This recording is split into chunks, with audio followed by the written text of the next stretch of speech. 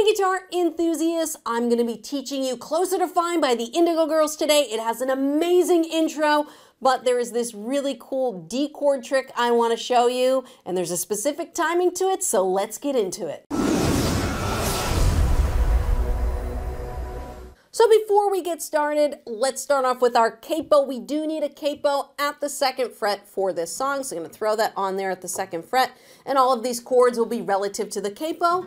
They will also sound much brighter. We're going to be using a lot of my stuck like glue chords, okay? Those are the ones where the 3rd and 4th finger are at the 3rd fret of the B and E string, okay? So you're going to be holding the fingers there when you're playing this intro. So the chords are G, we've got C add 9, we have A7 sus 4, and D sus 4, okay? Those are the 4 stuck like glue chords. G, C add 9, A7 sus 4, D sus 4. We also have a regular D chord that's going to come in as well as a D sus 2 on our intro. We also have a regular C chord that's going to pop in. We have this fancy D chord. It's called a D major 11. Don't worry about it. It's just a fancy D chord. And if you know a C chord, guess what? Boop, just slide it up 2 frets. So I'm going to be on the 5th, 4th, and 3rd frets. And we're going to just be sliding back and forth, and you're going to hear that string noise. It's okay. It's totally normal. So you're just going to be going from C, D major 11, C, D major 11. It's a funky sounding chord, but it's an easy chord to play if you know the C chord. So what I'm going to do is I'm going to play through this intro so that you guys can see. I'm going to do it at full speed, and then I'm going to break it down step by step for you. So here's what we're going to be learning to play.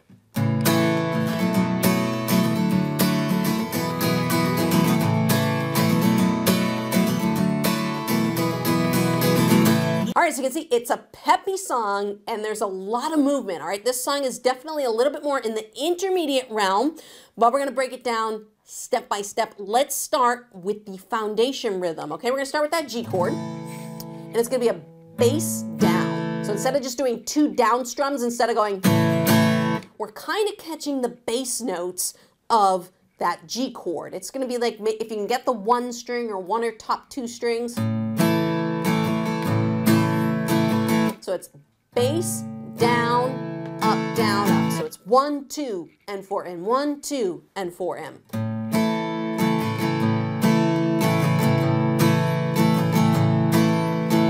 And you're going to do the same thing on that A7 sus 4. You're just going to move that 1st finger. And then we're going to do the same thing on the C add 9 chord, except on that last up strum, we're going to play a D sus 4. All right, so let me play the 3 chords so that you can hear what it's going to sound like. So we got bass, down, up, bass, down, up, bass, down, up. Okay, that last up, let's just do that C chord. So it's bass, down, up. One more time. Okay, so that last up on the C add 9 chord is going to be a D sus 4. And this is where we start doing all those funky things with the D chord.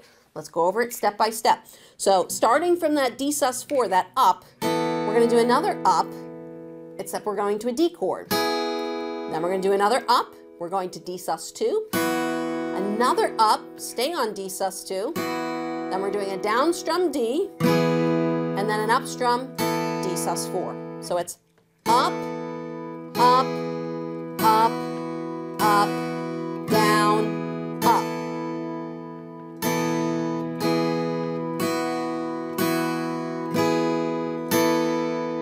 And now more with the timing.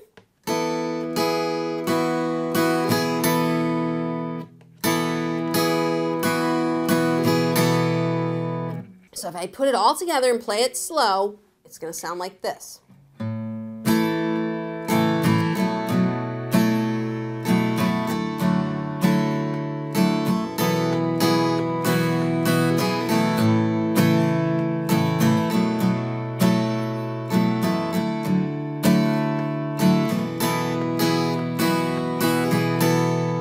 So if you need to pause the video to rewind this and practice it over and over again, feel free to do that. If you need to see the strumming pattern, if it's helpful, all my notes are on my website, laurenbateman.com. I do have the strumming pattern written out there for you so that you can practice along and play along with my notes. And for those of you who don't know me, my name is Bateman, and I help make the guitar make sense. I love breaking really difficult things down step by step into little bits and pieces that you guys can put back together to play the songs that you know and love, just like this. Now, the great thing about that intro is once you know that, you've already played half of the verses, because the verses start off the same exact way, same strumming pattern. I'm trying to tell you something about my life. Maybe give you insight between black and white. So now, this is where that fancy D chord comes in, where we're sliding to the C chord. We're going to change the strumming pattern. Okay, so we have a different strumming pattern. There's a lot of improvisation going on here. So I don't hear this strumming pattern the entire time. There's some openness.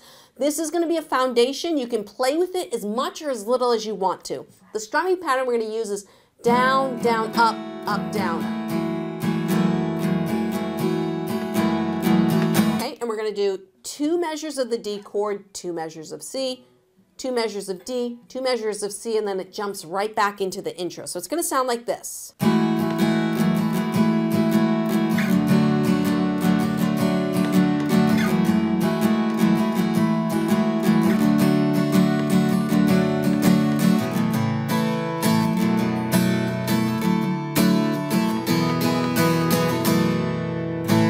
So the Indigo Girls, they're not just straightforward people. We're going to jump into a second verse, but this verse ends a little bit differently than our first verse. There's going to be a mute. There's going to be a timing pause that comes in. And very quickly, we're going to be going from a C add 9 chord to the G chord. So it's going to be 1, 2, and then we're going to mute the guitar. And this comes off of a G chord. Okay, so we're going to do a full measure of the G chord. And then C, D, little pause. All right, let me play through the second verse so that you guys can hear how it sounds. Ready? So we got, well, darkness has a hunger that's insatiable, and lightness has a call that's hard to hear. Well, I wrap myself around me like a blanket. Wrong lyrics. I sailed the ship of safety till I sank it.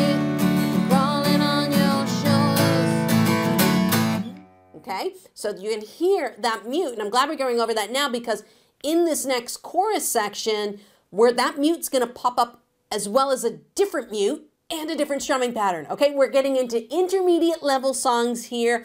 We're not just playing the same strumming pattern anymore, beginning to end. We got to mix things up, and that's what's so great about this song. There's so many different dynamics. There's a lot for you to learn here, strumming-wise and rhythmically. Let me play through the chorus, and then I'm going to go back and tell you what the different strumming patterns are that I'm doing. I went to the doctor, I went to the mountain, looked to the children, and I drank from the fountain.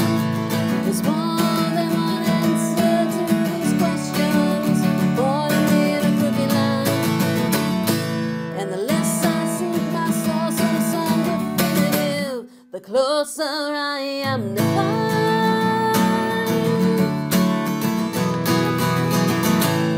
So you can see we had that first pause that we did in the verse that happened, and then there was a different pause. After this D major 11 chord, we were doing our strumming pattern.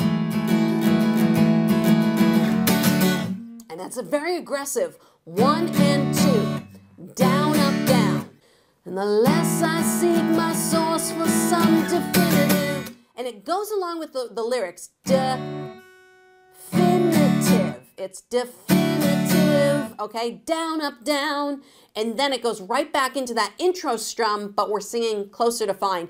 And this song is also difficult from the intricacy of trying to sing and play this strumming pattern at the same time. You really have to have the strumming pattern down and memorized, and you should be able to walk around the room and play this strumming pattern at the same time to really be able to sing and play the song at the same time. So what I want to do now is I want to do a full intro, the first 2 verses in the chorus, because once you can play through that, you can play through the entire song. I'm going to do it a little bit more at full speed, so if you need to use the settings cog to slow me down, go right ahead and do that. 1, 2, here we go.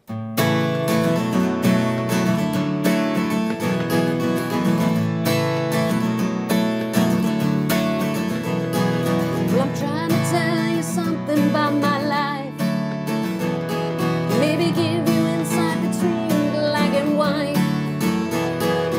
the best thing you've ever done for me is to help me take my life less seriously. It's only life after all, yeah. Well, darkness has a hunger that's insatiable, and lightness has a cold hard heel. When I wrap my fear around me like a blanket, sail my ship of safety till I sink it, crawling on your shore. I went to the doctor, I went to the mountain, I looked to the children, I drank from the fountain. There's more than one answer to these questions, more than in a quick line. And the less I see my source from some definitive, the closer I am to find. Sir, I am to find.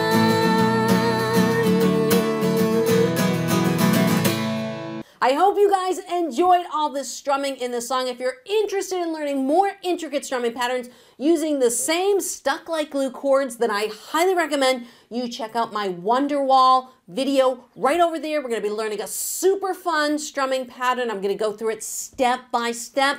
See you in that lesson.